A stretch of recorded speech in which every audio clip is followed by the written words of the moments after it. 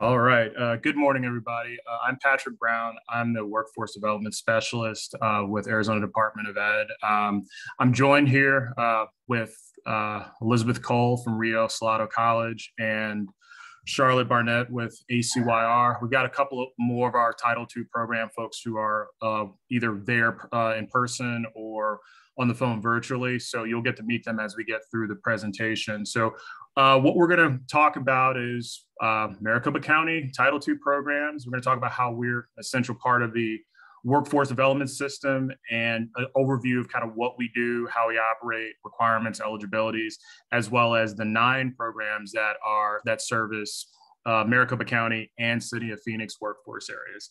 I do want to say if you guys have any questions, I would like to say it's a pretty thorough presentation. So if you have any questions, either just kind of jot them down. We're going to do questions at the end, or like I said, just drop them in the chat and we'll address it once we get to the conclusion of the presentation.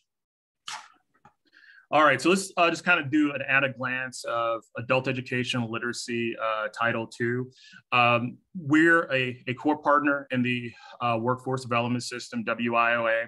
And so where Title II has a major role is, of course, implementing the state plan, developing career pathways for individuals so they can get into high demand employment and training opportunities. Statewide, we have 20 programs that offer Title II services throughout the workforce areas throughout the state. Within City of Phoenix, Maricopa County, we have 9 providers. And of those 9, actually 3 of them serve Maricopa County, City of Phoenix, and Pinal County, based just kind of where they are located regionally. And based on last year's data, we served about approximately 6,000 individuals in Maricopa County and City of Phoenix. So to give you a little background of what kind of authorizes Title II. Title II is administered by the Arizona Department of Education, Adult Education Services. So what our role at Department of Ed comes from pretty much we determine what the state funding is going to be for Title II, as well as overseeing the NRS system, the national reporting system that captures all the data to make sure that we're meeting all of our goals and expectations for Title II. At the state level, like I said, you can see the Arizona revised statutes that authorizes Title II adult education at the state level. And pretty much what it breaks down in the purposes of adult education is the kind of 3 major purposes of assisting adults and making sure they're literate so they can obtain skills and employment and become economic self-sufficiency. We also want parents to be able to be full partners in the education of their children, which will improve their economic opportunities as a family. And we want adults to obtain a secondary diploma. This kind of leans into the mission of adult education. Of course, our mission statement is to prepare learners for success in college, career, and life. That breaks down to 3 important goals. This is the system goal. Of course, we're a component of the Arizona Educational Pipeline, which will lead an individual to a post-secondary education or career pathway. The professional goal, which we want to make sure that adult learners can transition into post-secondary to earn a living wage and have those employment opportunities. And then we have an instructional goal, which we want to make sure that adult learners are going to be successful as they move forward into either post-secondary education or going into the workforce. Now, as we go through this presentation, with most things, there's always kind of acronyms and key terms and things like that, so that we're all speaking the same language as we go through this. I just want to highlight a couple of important terms that you'll see as we go through this, or we'll reference as we continue through. The first one is HSC diploma. That just simply stands for high school equivalency diploma. That's that secondary diploma that an individual earns going through the various pathways to earn a secondary diploma, which I'll highlight in a moment. Now, a term that kind of gets thrown around pretty interchangeably is GED. GED actually stands for General Educational Development Test. That's the exam that folks take to earn the HSC. So, to be correct in our terminology, when someone says, "Oh, I got my GED," they did not get an exam. They actually took a test, which is the GED, to earn the HSC diploma. AES, that's us. That's me anyway.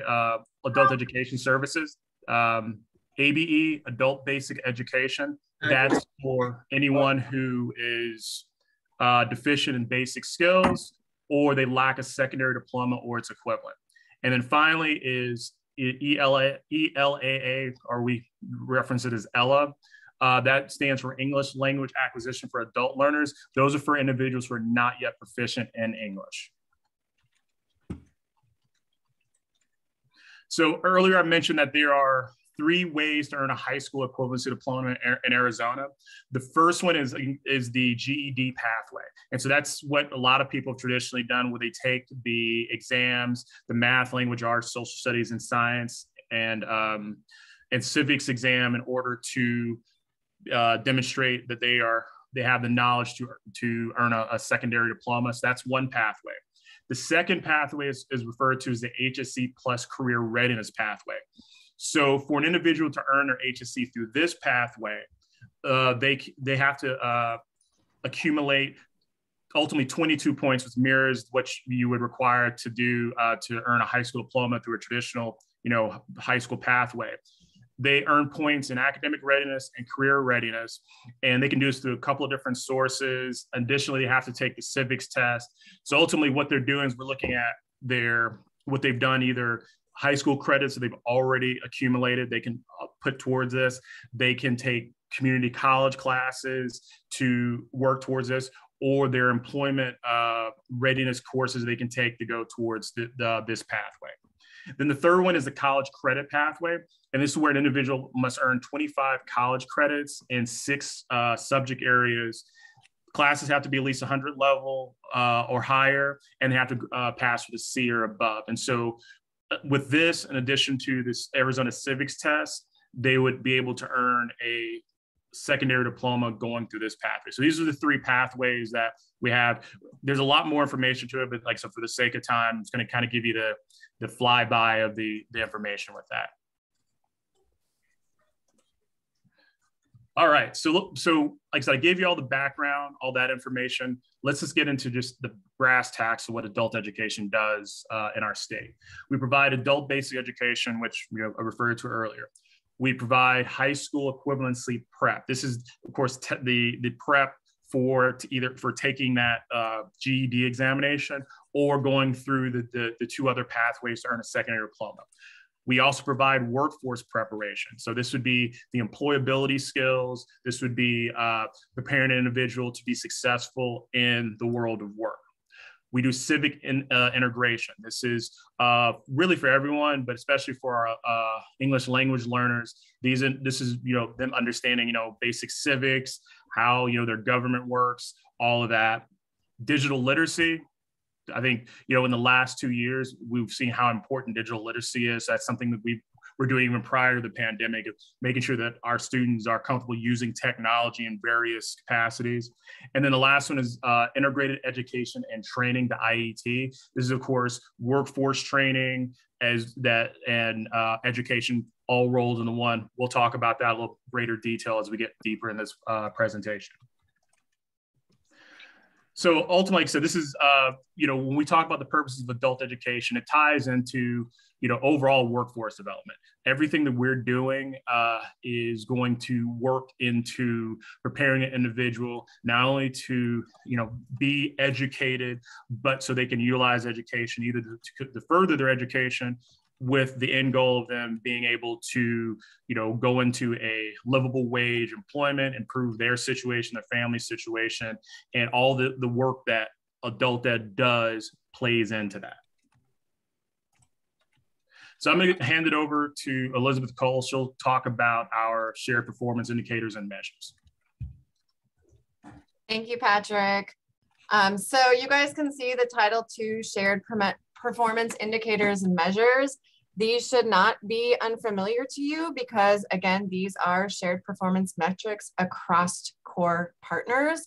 Title II being a core partner, we're held to the same things. So we're reporting employment rates second quarter after exit, employment rate fourth quarter after exit, median earnings, credential attainment, effectiveness in serving employers. And then on the next page, I'm also going to explain a little bit more about measurable skills gain, which is one of the ways through partnership that we believe Title II can really be leveraged to help achieve measurable skills gains.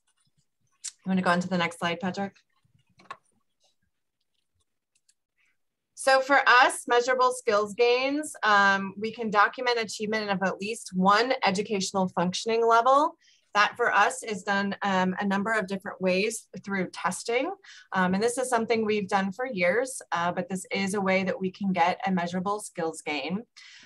For a student who attains a secondary school diploma or its equivalent, so if they receive that high school equivalency diploma that Patrick was talking about earlier, that is actually a measurable skills gain now as soon as they achieve that. And then the last three are some new ways through our integrated education and training programs that students can also now earn measurable skills gains. We are in the process of Title II programs of uploading documentation of these now into our reporting system, which is going to show an additional way this year that some of our students have attained measurable skills gains. One of those ways is through a secondary or post-secondary transcript to show a significant number of credit hours. They can also have satisfactory or better progress reports towards establishment of milestones. That can be things as completing on the job training. It can also be apprenticeship programs, but we're also looking at similar models if students are completing credit classes while they're in training programs as progress towards established milestones. And then there's also the successful passages of exams, which are industry recognized. So many of our programs are partnering in different ways, and there are exams that students are taking to show that in the integrated education and training programs, which you'll hear about in a little bit. But these are all now ways that Title II programs can document measurable skills gains in our programs. Next slide, please. So Title II, here's some of our shared goals that we have as organizations, not only here in Maricopa County in the city of Phoenix, as well as serving Pinal County as well. But these are some shared goals that we as Title II have across the state. And Patrick talked about how there's 20 partners in the state. We come together often. We just had our Mountain Plains conference that was hosted up here at Rio. We got to see many of our colleagues from across the state. These are something that we're all talking about. So we're talking about the shared system cost, which are a part of our contracts. And that's to be able to support the workforce system. And that's to help us be compliant. And we were called out in a DOL audit for that by not having those MOU IFA addendums set up. Regionalization to support integrated service delivery and a no wrong door approach. You all know that this is something that the law talks about extensively, and this is something that's very important to us in adult ed. We up here are a number of different organizations spread across Maricopa County and the city of Phoenix. We have to navigate not only the system with Maricopa County, but also with the city of Phoenix. So we really need regionalization to be able to support that no wrong door approach and partnership in being able to serve our students effectively. Referral systems, we've said this time and time again. We know that there are 2 referral systems. And frankly, our partner down in Queen Creek that works with Pinal County, there's an additional referral system that they work with down there. We'd love to see support for regionalized referral systems. It is very time intensive on our part to have to attend multiple meetings, but as well as have to educate our staff on multiple referral systems, especially when the law talks about the no wrong door approach and being able to get students into the system. Again, we'd like to see, for that shared system costs, we would like to see those addendums to the MOU IFA develop it with consistency across the local workforce areas. We have an established MOU IFA between one of our partners, Literacy Volunteers, with the city of Phoenix. Queen Creek Adult Education also has an established addendum to the MOU IFA with Pinal County. We'd also like to see a standardized co-enrollment process to support integrated and education programs on the ETPL. Again, this has been very time intensive of Title II to work out co-enrollment processes with Maricopa County and then have to turn around and do that again with other local workforce areas. So we would like to see more integration of that standardized approach. Next slide, Patrick. In terms of eligibility for our programs, you can see on the screen what we look for. They have to be 16 years of age or older, not currently enrolled in K-12, and this is per state statute. So generally, if they're between the ages of 16 or high school age students, we ask for documentation that they are not enrolled in a K-12 system so that we can be able to serve them. And they must meet Arizona state eligibility requirements of basic skills deficient, not having a secondary diploma or the recognized equivalent, or is an English language learner. So pretty standard eligibility requirements, and that's the same across all of our programs. Patrick, do you want me to take the next slide, or do you want to kick back in and talk about IETs? I'll go ahead and do the IETs. All right, so let's transition into the IET. So like I said, so we're speaking the same language. What the IET is basically it takes the different components of adult education and workforce development, and the student received that instruction contextually and concurrently. Basically, you know, those are, I would say, big Scrabble words for they're getting all this training in context at the same time. And so the whole purpose of the IET is allows an individual to earn their secondary diploma and a industry recognized credential in one educational experience. So this graphic really, I think, you know, encapsulates what the IET experience looks like for, you know, an adult student. So of course, a student is in an IET program. They're getting either adult basic education, so they're working towards earning their high school equivalency, or they may, this could be an and or, they could be an individual who maybe they have a degree from their home country, but they lack the English language skills in order to gain employment in the United States. So they've entered into an IET program where they are focusing on their English language skills. They're also getting occupational skills training, which they're getting that training that will go towards the industry recognized credential. They're also getting the workplace preparation. So they're getting those employability skills. And this is all happening, and the content of curriculum is designed to all lend each other. So as an individual, say, learning math, they're learning math as is going to be in context of being, say, a pipe fitter. If they're learning, you know, English, they're definitely learning, say, business English, you know, so that if they're going to go into, say, an office job, their English language skills would match and be appropriate for that environment. When a student completes, of course, they are now prepared to either go into the work field, you know, towards, you know, a career or go through a career pathway. They could look at going to post-secondary through college, or if they want to go into like further training, maybe a full apprentice program or additional training, you know, past the IET, they're prepared to do that.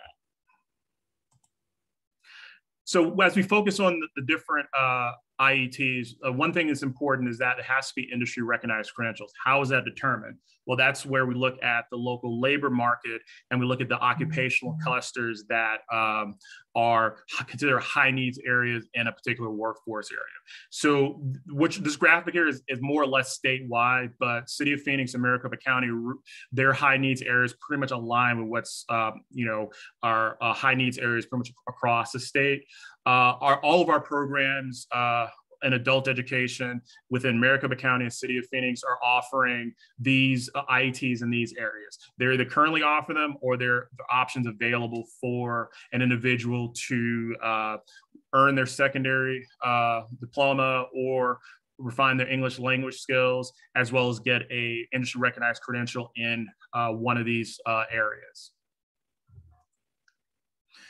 So at this point, we want to start talking about the specifics of the 9 programs that serve Phoenix, and Maricopa County. I'm going to hand things over to Charlotte Barnett. And I know there's several of you guys who are on the call who are representatives of your program. So as we get to your program, it's all in alphabetical order, so you'll know when it's coming. Feel free to speak about the specifics of your particular program. So I'll go ahead and hand things over to you, Charlotte.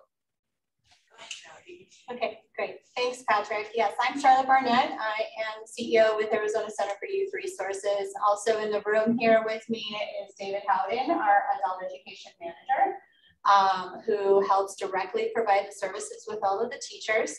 I am going to go through the different specifics with the programs. If you're on the call, I can't actually see technically because I don't, so I didn't cause any issues with the connectivity or anything. I don't have that open, so just chime in when it's your turn and I'll pause for a second. Otherwise, I will cover your slide.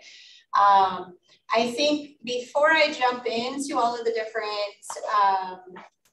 specifics with the slides and whatnot, and I think Patrick's in charge. So okay. I'll have Vanna put slides for me, Patrick.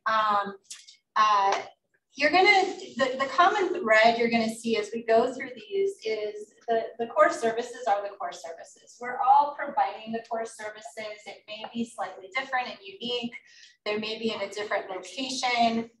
But for the most part, we are all providing the similar services. And so you can guarantee that if you refer someone to one of these different programs, the most important piece is probably looking at the location and looking at the IET training classes that we provide access to. Because that's where I think when Patrick was talking about some of the nuances, that's really where the differences technically come in. ACYR is slightly unique in the fact that we do focus on ages 16 to 24 as an organization. That is our primary objective, but we do serve all ages 16 and plus in all of our different locations.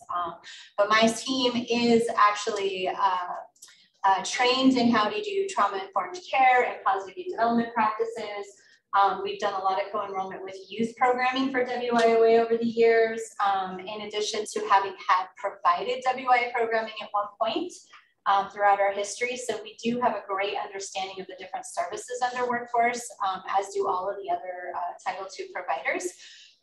We focus specifically on HSE programming, ELA services, which is also ESL to a lot of people, so that's really clear, and basic skills remediation. And I want to point out something that is missed a lot of times that I think is a great connection for the adult programs and other one-stop services is that basic skills remediation really is those services that help people get their academic levels up. So if they're not passing their assessment exams, getting into college, we can actually help them prepare for that. And it doesn't cost anything for most of the programs. And so instead of having to pay for the zero level classes, which are not Pell funded at this point, right?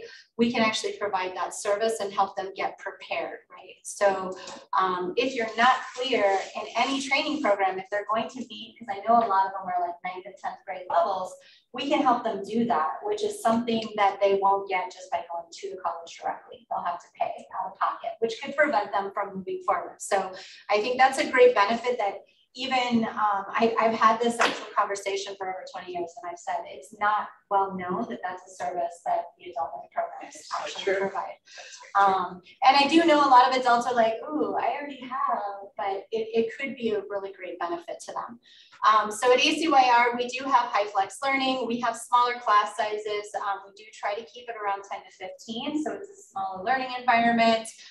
We do have one-to-one with technology. And one other piece that's really beneficial we see is that we do have wraparound supports from our social work and engagement teams. So this is really great connections to the community.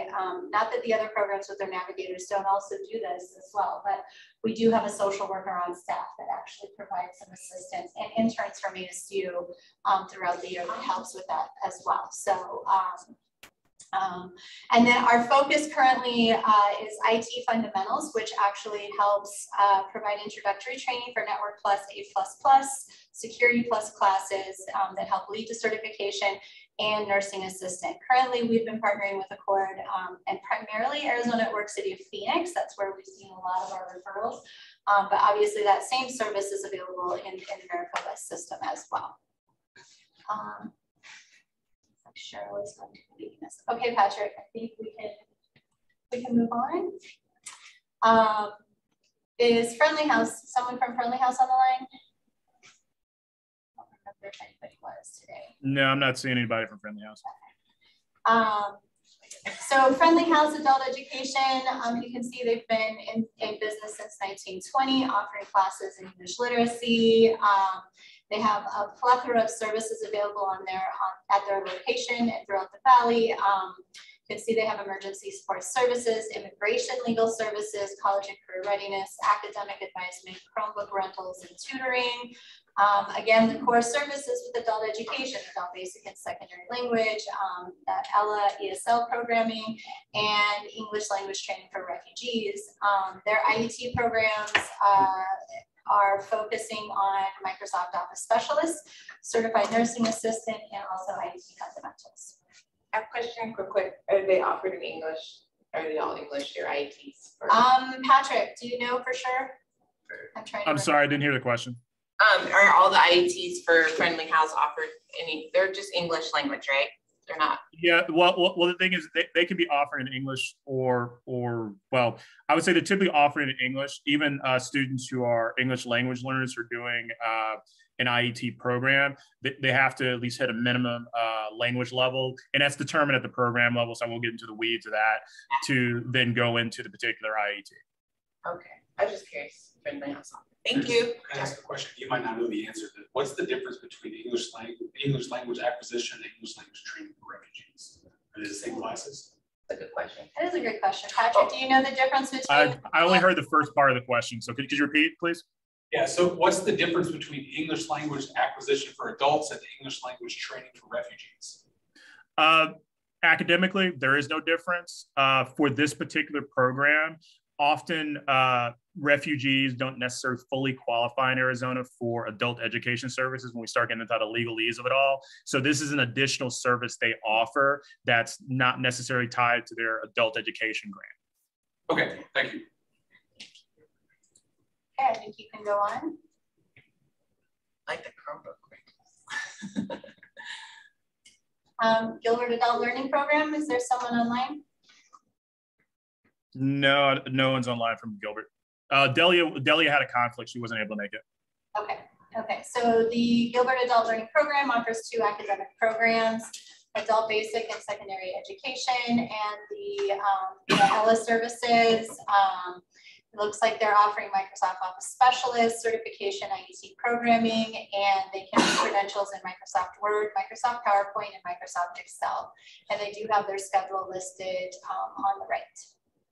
Thank you. Hey, Patrick.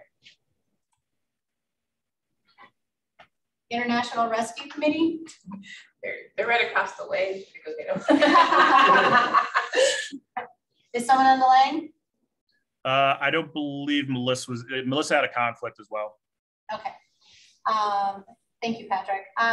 So International Rescue Committee, a nonprofit organization working with refugee and other marginalized immigrant population to promote self-sufficiency and community integration. They have English language and citizenship classes available. They do specialize in refugees and newly arrived immigrants, but it's open to all adult ELA populations. And then they have additional services with financial capabilities, immigration, and services are offered online or in person, and they're working on their hybrid learning. So it looks like their registration is Fridays 10 to 12:30 or by appointment. Okay, Patrick. Literacy Volunteers in Maricopa County. Is Jesus on? No, Jesus isn't here. He had a conflict as well. Okay. So Literacy Volunteers in Maricopa County, a community-based 501c3 nonprofit organization. They're dedicated to improving adult reading, writing, and mathematical skills and prepping for the GED to attain a high school equivalency diploma. Offers English language classes, including civics and citizenship lessons. They strive to empower adults in our community to become better candidates for sustainable employment, participate in higher education or job training, and improve their quality of life. They do provide adult basic and secondary education and English acquisition for adults for more than 20 years. And you can see they have in-person and online classes available at multiple locations. Thank you. Patrick? Maricopa County Adult Probation, Adult Education Program. I'm here. Thank you, Charlotte. I'm Jackie. I'm with Maricopa County Adult Probation, Adult Education Program. We have 3 offices, one in Phoenix, one in Mesa, and the last one in Glendale. We are housed and funded employees of the Adult Probation Department, but we are open to all of the community with the same requirements that you talked about earlier. We have adult basic education, adult secondary, GED prep, digital literacy, English language acquisition classes, and also workforce career services. We also help with, we have IET programs with the NRF suite, retail, customer service, warehousing, and logistics. We also provide support with ACRC. We have a proctored assessments within there. I'm available to help people with career planning, resume writing, interview assistance. I also refer people that need additional services to our other title partners within WIOA. And we refer to both City of Phoenix and Maricopa County. I'm not supposed to have a preference, but having worked at Maricopa County, I know their system a little bit better. So I tend to refer people that are closer to one of those offices if possible, because I know their system, but I am learning City of Phoenix's systems as well. And depending on where the person is located, if it's more convenient for them, I would also refer that way. We have in-person and online classes. We do have a computer lab at each center with the ability to do all of their needs. We help with transitioning to college and career as well. We have a lending library of laptops and hotspots that are available for students to help with that digital divide. And we also have scholarships and practice tests that are available and some transportation assistance available to students. So thanks for having us here today. Thank you. Thank you. Okay, Patrick. Mesa Adult Education Program. I know Deborah was on, but I think she had to jet out for a different meeting, so. Okay. So Mesa Public Schools Adult Education Program offers academic classes in adult basic education, adult secondary education, and English language acquisition for adults. Classes include workplace skills and civics education. Their instructional delivery is high flex, and students can attend online, in person, or a combination of both. You can see they serve multiple areas in Maricopa County and Phoenix. And integrated education and training programs are National Retail Federation and incumbent custodial worker program. They can register online, in person, or by phone. And one bonus about the Mesa location, it's walking distance from the Mesa Youth Hub, Maricopa County's Mesa Youth Hub at the libraries, 0.8 miles. So. Patrick? Queen Creek Adult Education? I'm gonna say no. I'm gonna say no. They don't usually join. Everything else is too. All right, so Queen Creek has classes, adult basic education, ELA, and IET services. It looks like they have a schedule Monday to Thursday and Tuesday through Thursday in the evenings. It's managed enrollment that's free of charge and in-person and online registration. It looks like they have 2 separate locations, and they serve multiple areas throughout Maricopa and Pinal. Their modality is in-person, high flex, and virtual. And their IET credentials include retail industry fundamental specialist, customer service and sales certified specialist, business of retail of certified specialist, and warehouse inventory and logistics specialist. That's amazing. At Queen Creek, one thing to add, their IETs are on ETL. So I mean, all IETs eventually, hopefully we can get them there, but just to let you guys know, you can access Queen Creek's via DTA. Well, and just to clarify, of the programs we've mentioned, those programs, those areas are on the ETPL as well. Oh, okay. I didn't want to make that assumption. So I just know that I saw Queen Creek's. And I am familiar with another partners, ones that are on the ETPL as well. So. Okay, Patrick. Ria Salato, I think we know he's on, so let her take over. Thanks, Charlotte. So Rio Salato College also offers GED test prep, English language classes, as well as career training. This year, we've had a credible expansion. We have 6 RSC locations that are spread out through Maricopa County. 3 partner locations now. We're on South Mountain Community College campus in partnership with their Construction Trades Institute. We're also at 2 of the WestMech locations. We're on their Southwest campus and Buckeye and their Northeast campus up by the Deer Valley Airport. We offer in-person and live online classes. Oh, I guess I should mention too, we also have our virtual learning academy, which is continuing all the best practices we learned during the pandemic for our students.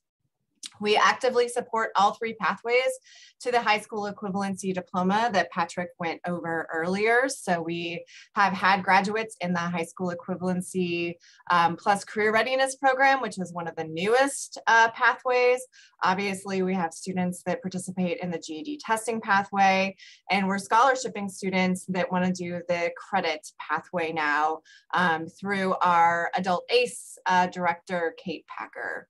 We have wraparound support services for our students. Obviously, as a community college, we have access to a lot of support services, including disability resources services. So we actively work with vocational rehabilitation for our students that have documented disabilities. All of our registration fees have been waived until further notice. We developed a student Google site, Rio Central, and if you click directly from that link, it'll take you to our Google site. You can also just put in Rio Central, and it is the #1 search on Google when you do it. This is the site we developed for our students, but it's also a way to get more information about our program, as well as to directly register and start with the registration process from that website. We do have a no wrong door approach.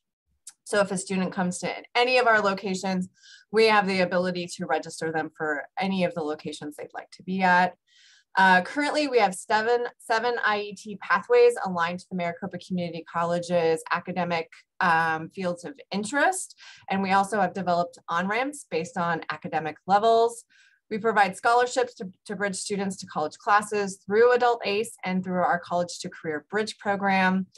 We also recognize National Adult Education Honor Society students, and we have a graduation. We have a graduation coming up soon. The next page, since we have so many locations, gives you a quick map and a listing of all those locations where we offer classes. So 9 physical locations, and then our virtual learning academy. And then slide 27, if you head on to that one, Patrick. This gives you a little bit of an overview of the what a high school equivalency student experiences in our program, as well as an English language student. From registration, the classroom experience, college and career pathways, to support services, to how we support them beyond our program. And then you can also see those credit and non-credit IET programs that we offer in the different fields of interest. So applied technology, business entrepreneurialism and management, computer and information technology, and health sciences.